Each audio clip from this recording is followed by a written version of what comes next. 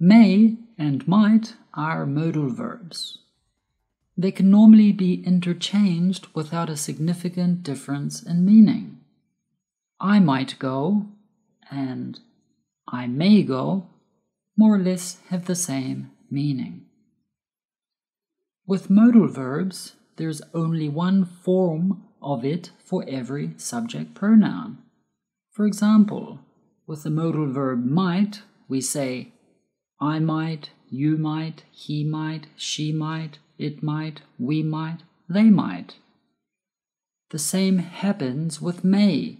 I may, you may, he may, she may, it may, we may, they may. Just like the other modal verbs, there is never an S at the end of may or might. She might stay. This is not correct. She might stay. This is correct. After might or may, we have the verb, or more specifically, the base form of the infinitive. This means the infinitive without to. For example, the infinitive is to go, so the base form is just the go part. Instead of to study, only study.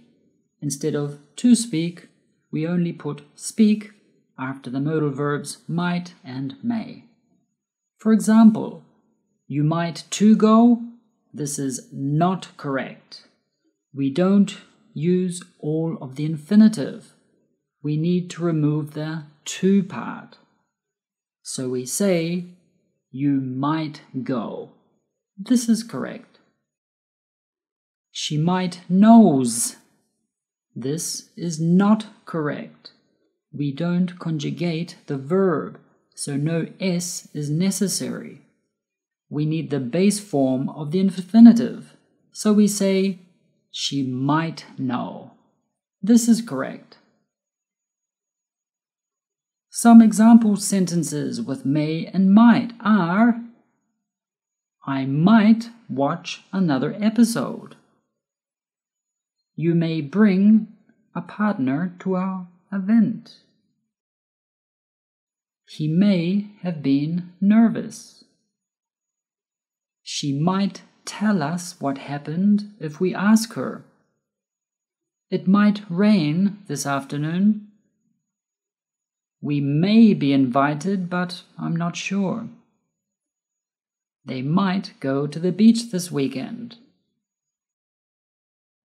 When do we use may and might in English? We can use may and might to express possibility. There is a chance of something being true, or there is a possibility of something happening. Note, might is used more frequently than may in spoken English in this case. Take an umbrella. It might rain later. This means there is a possibility that it will rain later. You can also say, it may rain later. I think she may win the singing competition because her voice is amazing. They might be late because of the bus strike.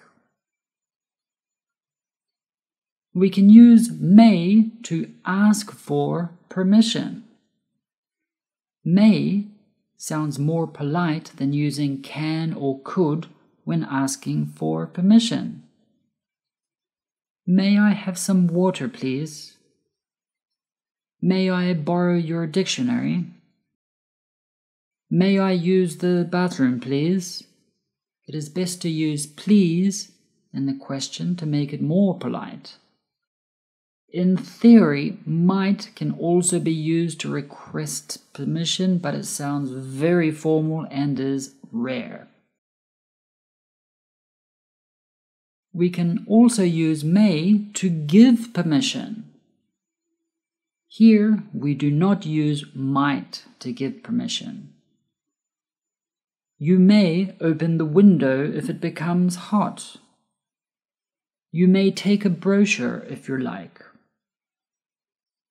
You may leave the room once you have finished the test. In these three cases, we are giving permission to do something. We can use may not to not give permission or to prohibit someone from doing something. You may not park your car in front of the gate. No, it is not permitted. You may not leave the room without permission. You may not take photos inside the museum. It is prohibited. May is used in academic or scientific language to refer to things that typically happen in certain situations. For example, drivers may feel tired if they do not take a break every 2 hours. Adults may find it difficult to sleep if they use technology before going to bed. These tablets may produce serious side effects if not taken in the correct dosage.